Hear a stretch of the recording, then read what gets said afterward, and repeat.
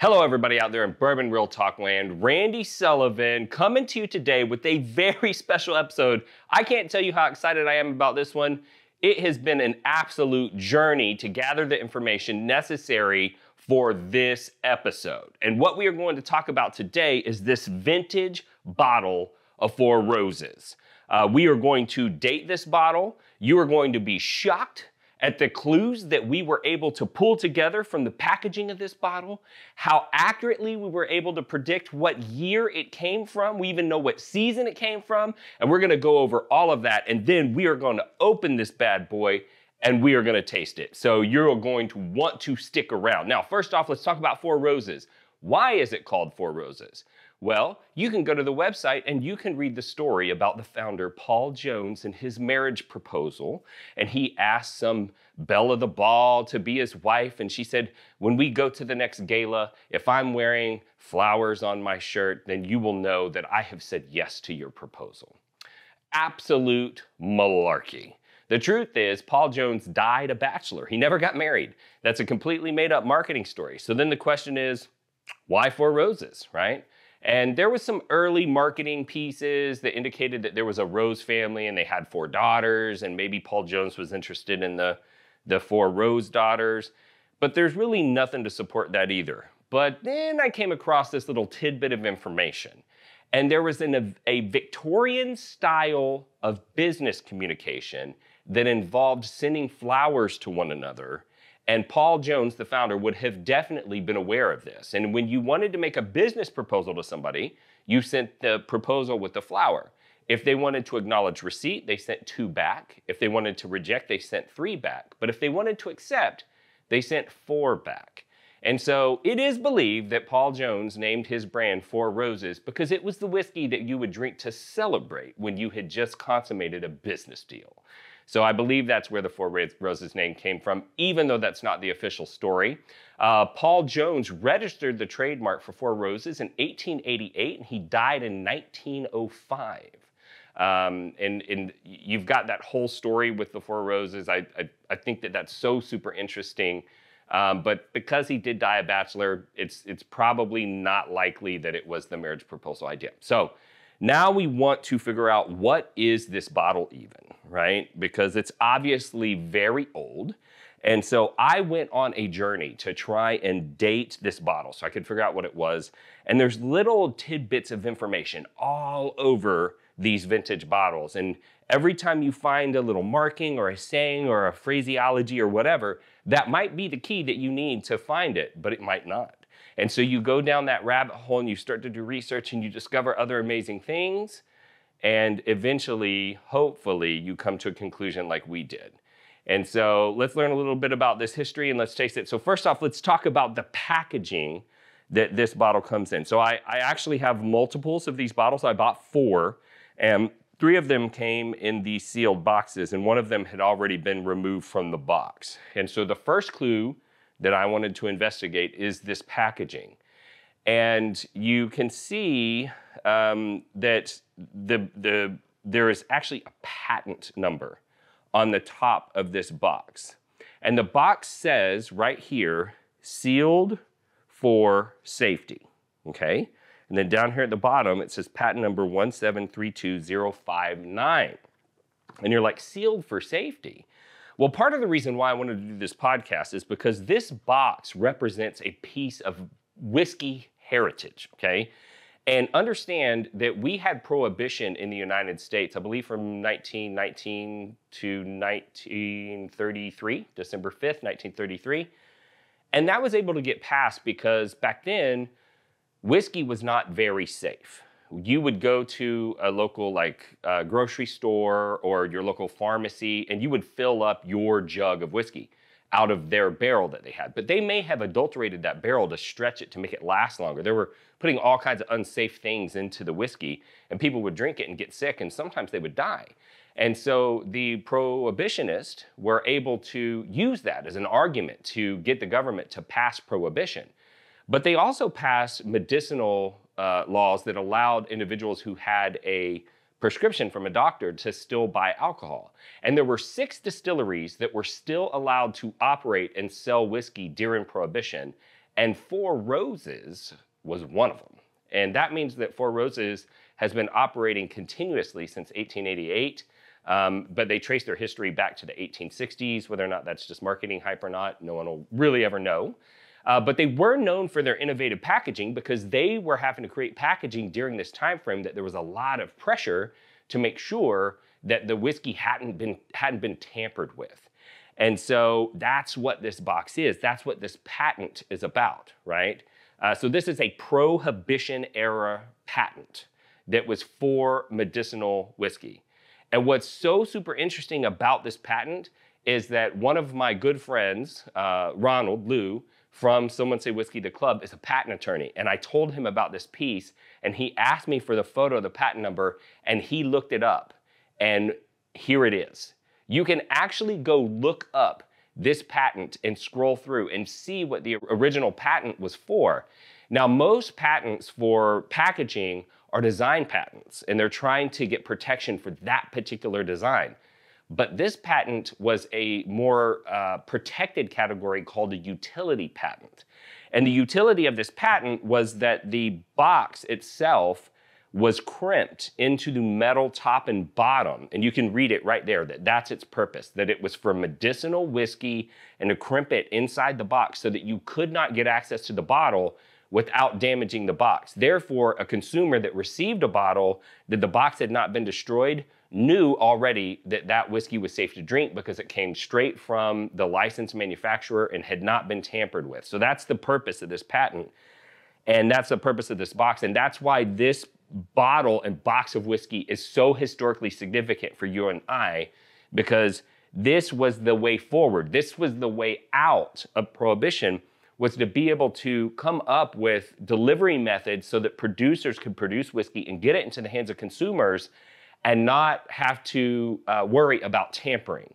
And so if it wasn't for this patent and the work that was done to make sure that whiskey was safe for consumers to drink, we may still have Prohibition to this day. So this box is historically significant.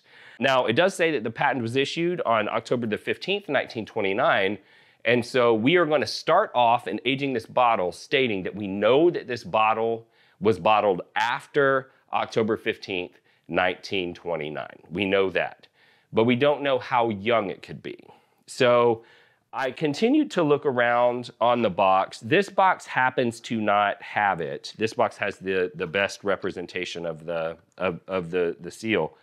But one of the other boxes I had a eggnog recipe on the side of it. And when you read the eggnog recipe, it said it could be used with Paul Jones whiskey or with Four Roses, because the Frankfurt distillery produced both Four Roses whiskeys and Paul Jones, the whiskey named after the founder.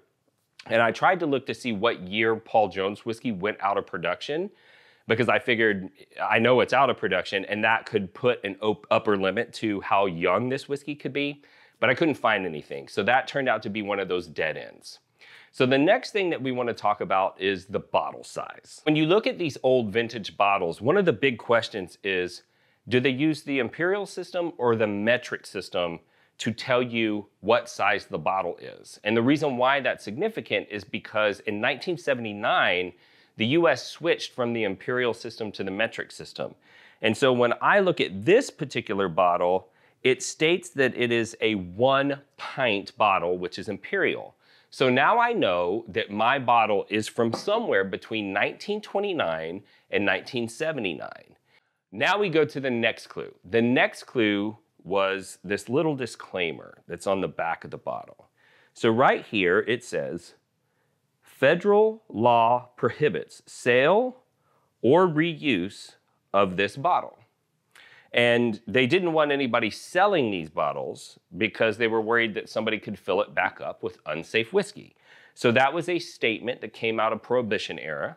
And so I went and I did some research, and it started in 1935, and that law went off the books in the 50s. But there were, I think it was 1954, but there were still manufacturers that were producing whiskey that had that statement in the bottle because it was so expensive to redo your bottle cast, that even though it wasn't federally required, they kept producing bottles so they didn't have to pay for a new cast for a few years.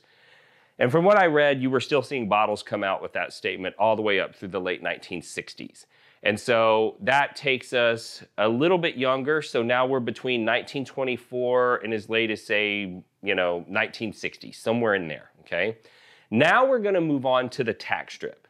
Now the tax strip might be the most important information depending on what color it is, because there's different types of tax strips. Now, first off, these tax strips were another tampering prevention device, right? So they say that it was a tamper-proof seal, so that if your tax strip was intact like this one is, you knew that nobody had opened up this bottle, so they couldn't have done anything to the whiskey inside.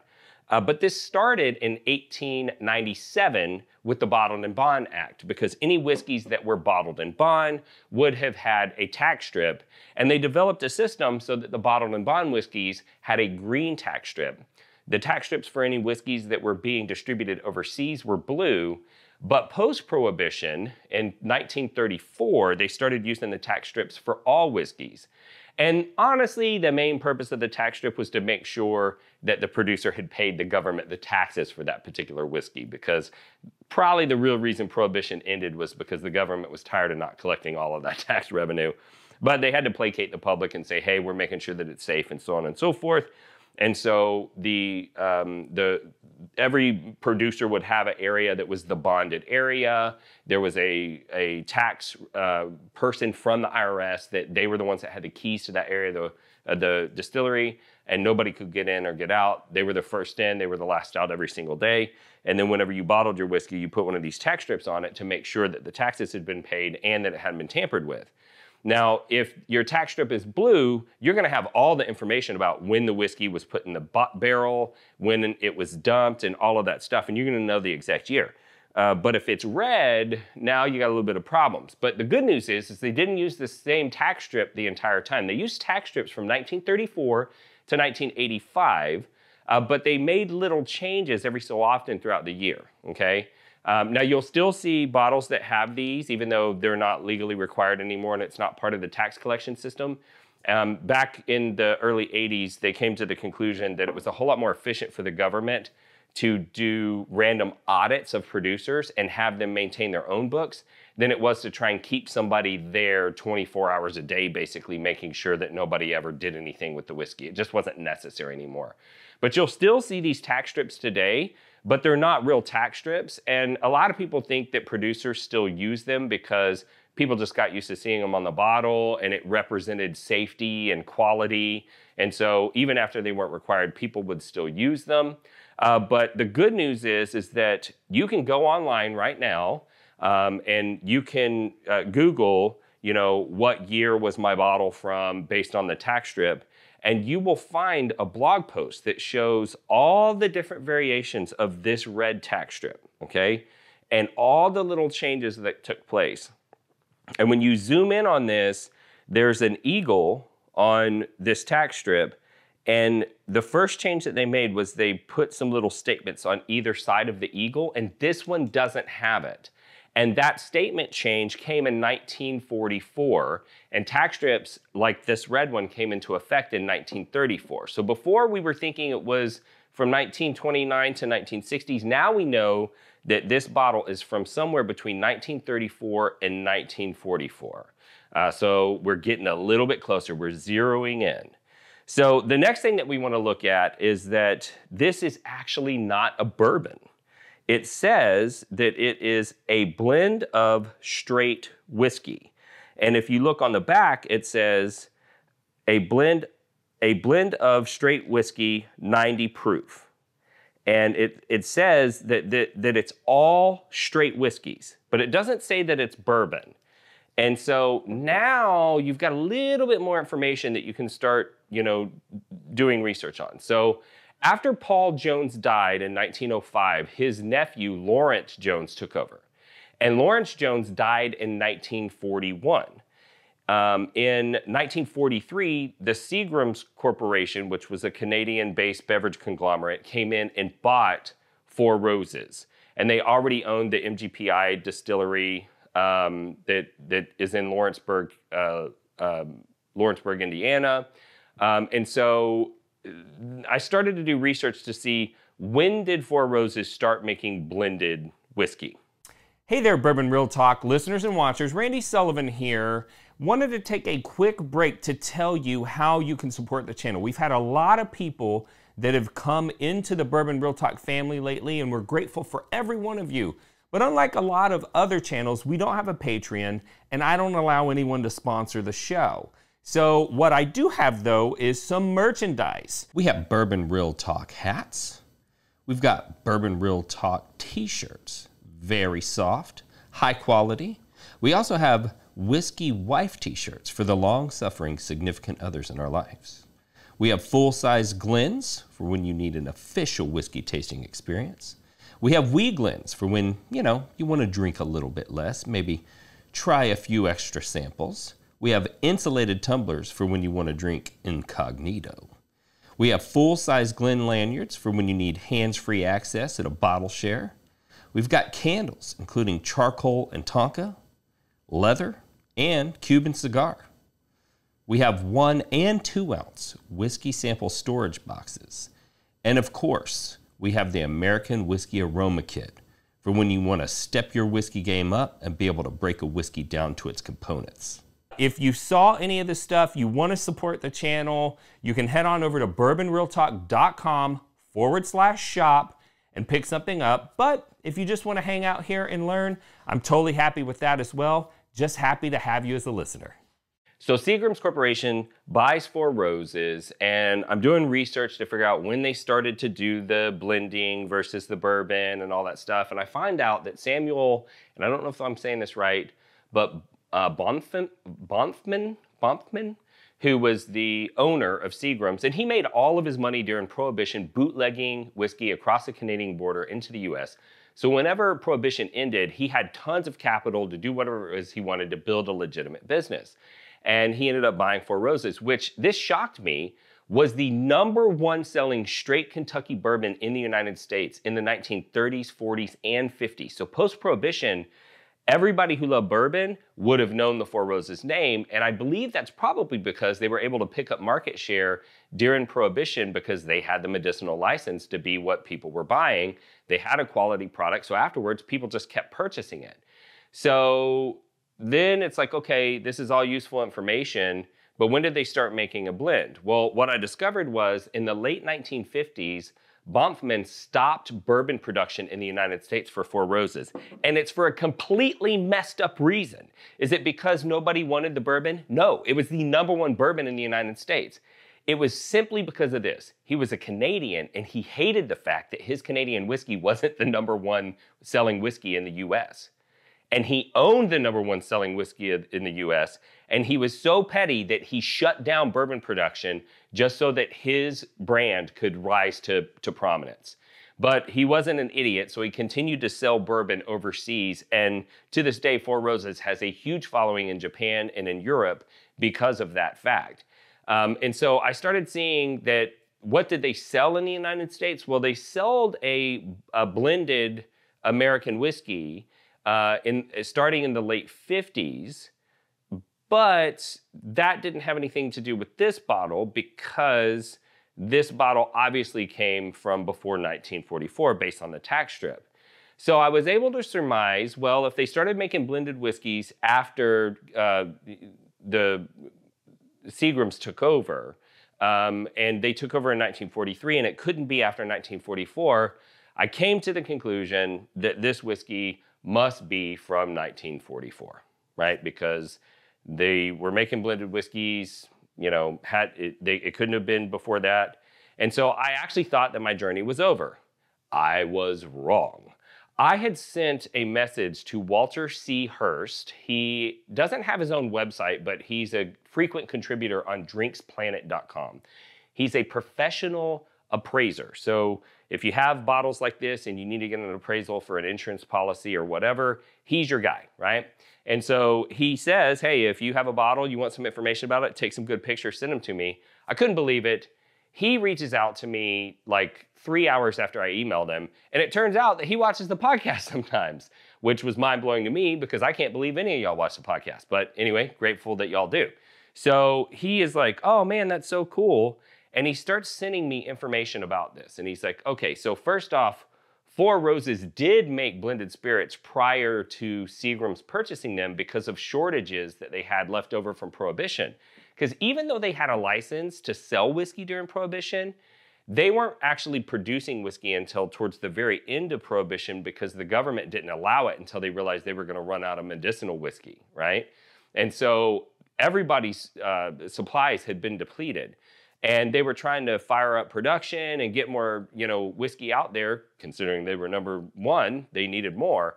But the issue also was that they had some distillery fires. So there were 3 distillery fires in the 1930s that actually either stopped production or destroyed inventory or both. And so they had shortages, and as a result, they were buying whiskey from whoever they could.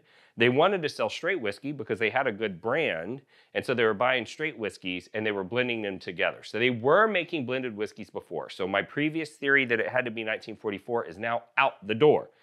So I'm like, okay, now what do we do? So this genius, Walter Hurst, sees this tiny, tiny remnant of this little sticker on the back of the bottle. Now, I had seen this sticker, and because I have 4 bottles, I only sent him pictures of 1, by the way. So that's all he saw. That's it. I've seen the other stickers. They're all damaged. None of them had any dates on them that were anything that you can read. And so I was like, well, I guess that's a dead end. I could see that it was from California. He couldn't even see that. He sees that little bitty thing and he says, hey, I have great news for you. I'm able to narrow down what year this bottle could be significantly based on that sticker. He sends me a picture of the whole sticker because he has a bottle and he's cataloged it that has the same sticker on it that was not damaged. And he said this sticker was used in California post-Prohibition to show that they had paid the state taxes. And that sticker was used from about 1935 to the early 1940s. He said, but they changed the color of the sticker every few years, and that particular color of teal was only used in 1937 and 1938.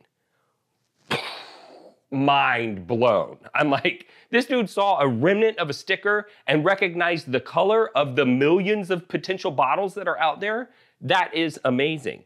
He said another thing that's going to help us date it is the fact that it has a tin cup on it. The distilleries were affected by WW2, right? And that's because they had to reposition themselves to provide resources for the war effort. And there were certain resources that they were accustomed to using that the government didn't want them using up for something recreational like drinking. And one of those things was tin.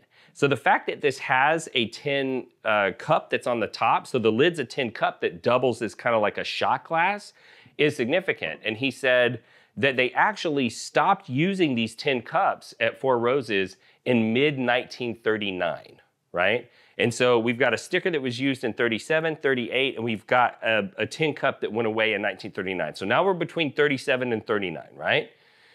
The other thing that he said was significant was on the back, it states that this is a blend of straight whiskey, but that it's 90 proof. And that was pretty much the clincher. Apparently, because of their shortages in bourbon and their desire to get above a 4-year age statement, they were trying to stretch their whiskey a little bit further. So in early 1938, they switched their proof from 94 proof to 90 proof. And so that leads us to the final clincher, and that is that it says on here that this is a straight whiskey made of all product that's at least 3.5 years old. And what came along with that reduction in proofing came also with an increase in age statement. So in mid-1939, Four Roses took their age statement up to 4 years, which is something that we now consider as kind of the, minimum standard for whiskey in the United States. Of course, there's exceptions. We don't need to get into that now. The other thing that he said was super significant and I found super fascinating was underneath that statement that we read earlier, there were some codes. It says D11, 56, and 8. And what he said was D11 is the design code for this particular bottle. The 56 was the factory location code, and the 8 was the production date code. And 8 meant that this bottle was made in 1938. So we've got between 37 and 39, but given all of the information, when the tax stamp was used, when the proofing changes happened, he said to me that he is 100% certain that this bottle was bottled in the fall of 1938. I just can't believe it. I mean, the fact that you're able to get that specific with a bottle that's this old. I even communicated with people from Four Roses, and they had no idea about this bottle. So there's just this brilliant man out there that has all this information in his head.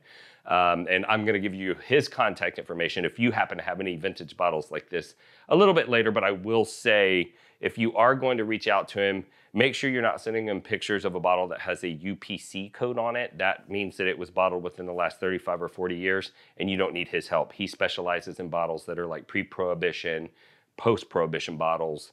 And so that's kind of where we're at with that. So let's talk about your obvious questions about this bottles, right? Because most of you are going, okay, all of this is well and good. Awesome story. Where did you find 4 bottles of 1938 Four Roses? And the truth is, one of you called me, right? Somebody reached out to me from the website, and then I sent them my contact information. This was an individual that trades in antique lighters, and in his searching, he found these 4 bottles. He bought them. He reached out to me and said, hey, do you have any idea what these are worth? He had also reached out to Four Roses. And after doing a little bit of research, I decided I was willing to pay the price he wanted. I bought all 4 bottles. I am going to donate one of the 4 sealed bottles to Four Roses. Haven't exactly decided which one, because some of the bottles or some of the boxes are in better shape than others. I thought about giving one that's got like a rotted out bottom on it so that they could take the bottle out and you could see both the box and the bottle on display, since the bottom doesn't really have much to do with the story.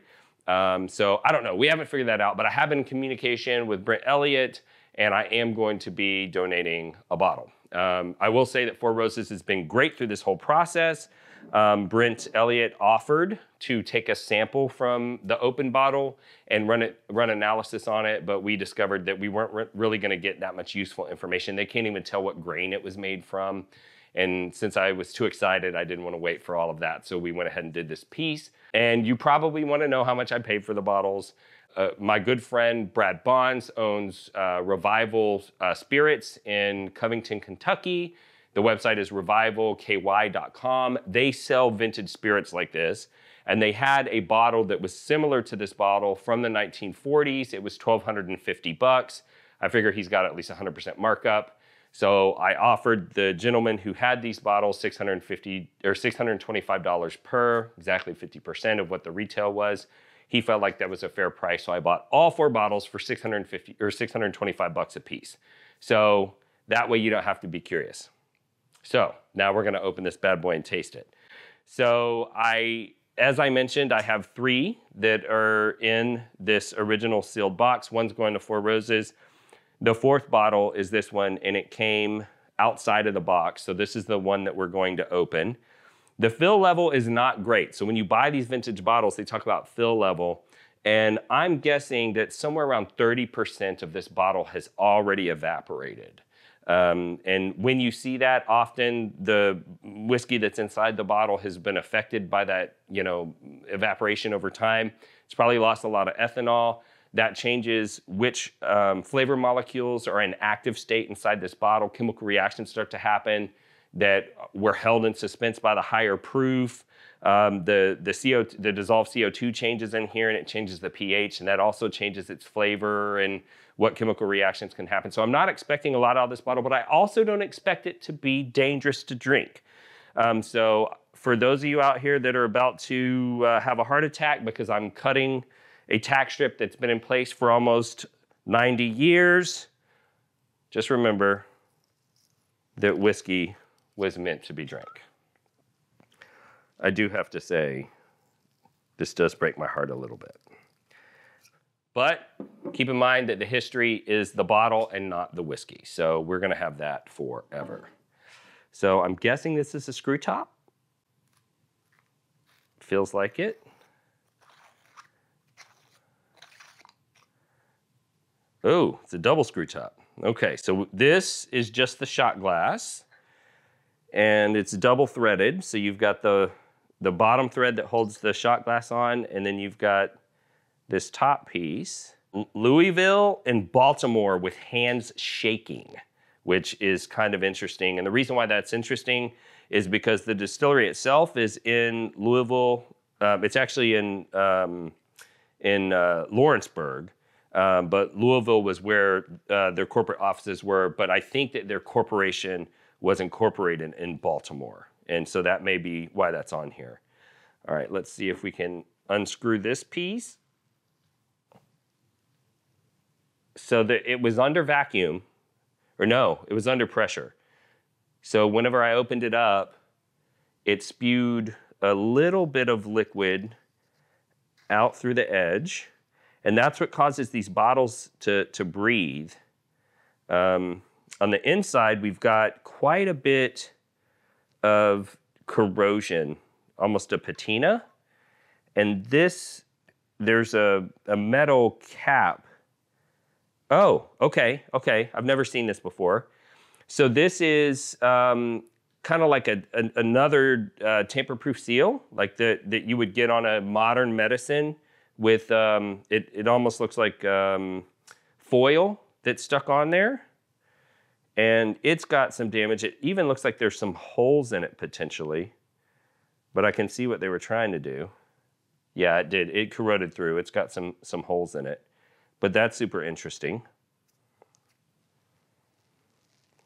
Smells a little like whiskey, so that's good. All right, let's pour a little up. So one of the things that I look for in these dusty whiskeys is how cloudy the whiskey is. Because I have noticed that there seems to be a correlation between cloudiness and the whiskey having degraded in the bottle. And this whiskey is on the cloudier side. I've seen some that are just only slightly hazy. This one is a little more hazy.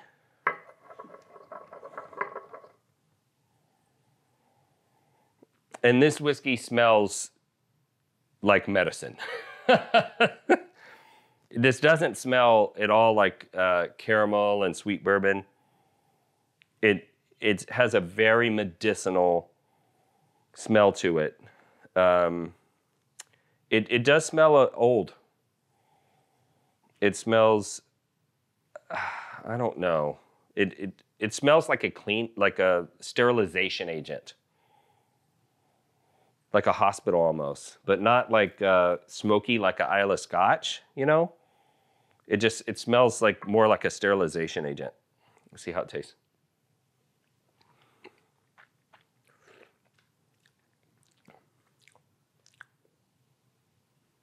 Doesn't taste bad, actually. So on the palate up front, you get hit with that, I don't know, it's almost, I don't want to say rubbing alcohol because it's not an ethanol-y smell. It smells like a clean hospital, and that hits you right up front. But then the mid palate, there's still there is some sweetness to this. A little bit of sweetness on the mid palate.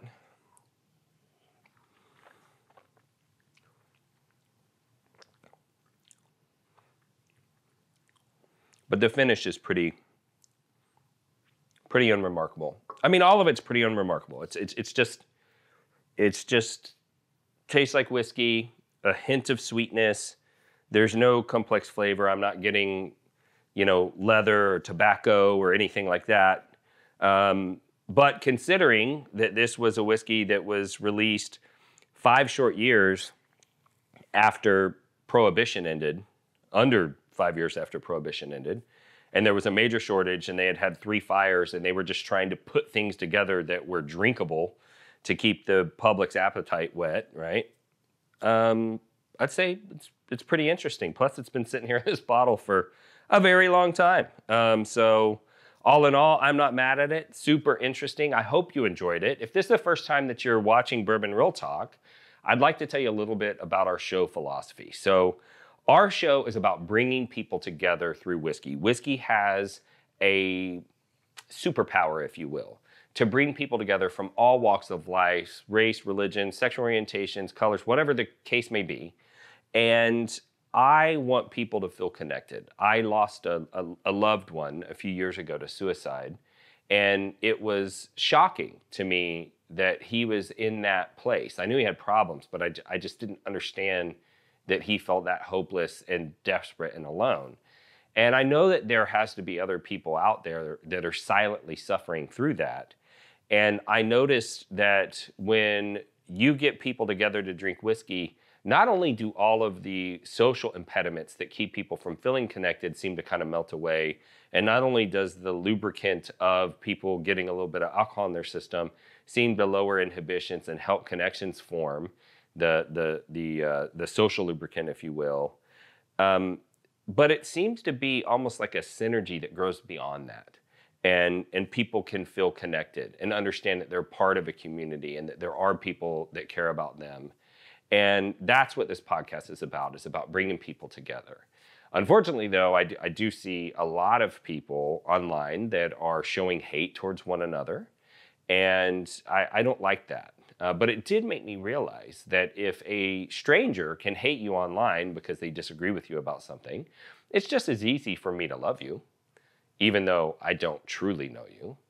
And that's why I sign off every podcast with the same sign off, and that is this. If you woke up this morning and you were unsure whether or not anyone loved you, just know that I love you, and I'll see you next time on Bourbon Real Talk.